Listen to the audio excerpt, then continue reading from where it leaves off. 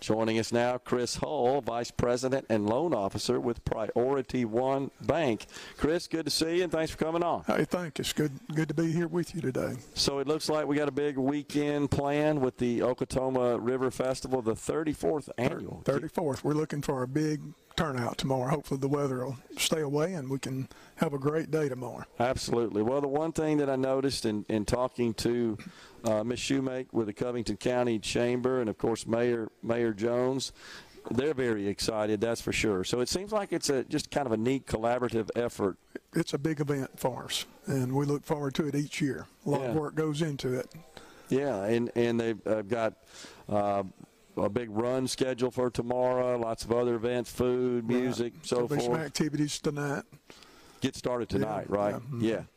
Looks like the weather's going to hold off for us. So. Yeah, and the mayor and Ms. Shoemake also said that it attracts visitors from not only the Covington County, of course, and the neighboring counties, but folks come from all over the place to come into this. They will. That's neat. And you get to showcase the great Collins City of Covington County. Absolutely. Pretty neat. Tell us about Priority One Bank. Well, we are very proud of our past history. The bank actually formed in 1905 down in Seminary, Bank of Seminary, and later moved to Collins when they wanted to be at the county seat, and started off with $25,000 in capital. And I believe in 1907 I was reading that they had accumulated quite a bit of cash, about $8,900, and they decided they needed to build a vault in the bank building. And so it's gone from there. The bank is currently in 12 municipalities, 12 areas. We've got 15 branches.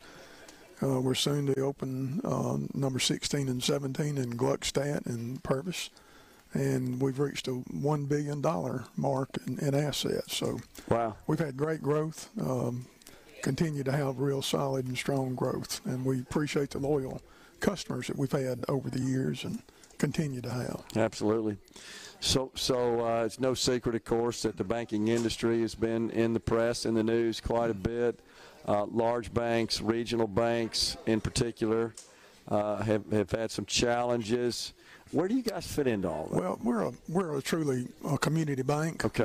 Even though we're $1 billion in assets, that's we're proud of that fact. But we're a true community bank. We've got a different balance sheet than a lot of these regional banks and larger banks do. Most of our deposits are insured. We have very few percentage-wise uninsured deposits in the bank, which some of these banks ran into. And right. And so our makeup is a different balance sheet. We've got strong liquidity, strong capital. So we feel real good about our bank and the position it's in, and always look forward to serving our customers again in the locations that we have. Would you say that your management is more conservative in that respect as far as managing their assets, their balance sheet, their risk? Yes, we are, and we do stay on top of.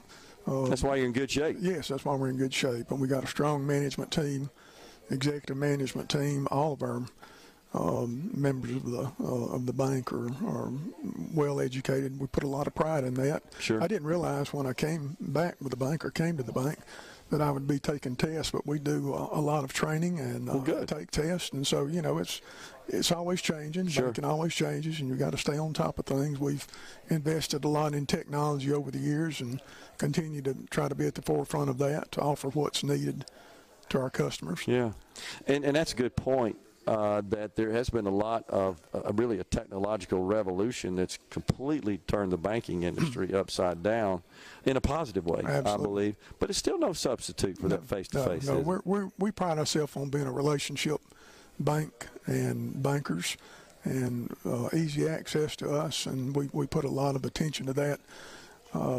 When the banks came together and became Priority One Bank, changed the name, our focal point was our one priority is you. Okay. And so we really strive that and try to build on that and to earn that reputation with our customers. Absolutely. So Covington County is got a large agricultural industry presence. It does. In the county. Is that a lot of your customers? It is. And they need you guys, right? I mean, that's the way that business works. Right. Exactly. And do you personally work with them, a lot of the loans for the yes. farmers and so Yes. forth? Yes. I mean, they have to borrow their money typically in advance, and then they go invest that to create their crop. Back in our main office downtown, we've got actually a note where back in the 30s, I believe 1934, there was a loan made for $60 on a cow named June and awesome. Flossie. And so That's awesome. Yes. Chris, appreciate you coming on. Thank you for the sponsorship, and congratulations on all your success and the way you take care of your customers. Thank you very much. Yes, sir. Well, that's a wrap here in Collins, Mississippi at Woolwine, Ford, and Lincoln for the Okatoma River Festival in Covington County.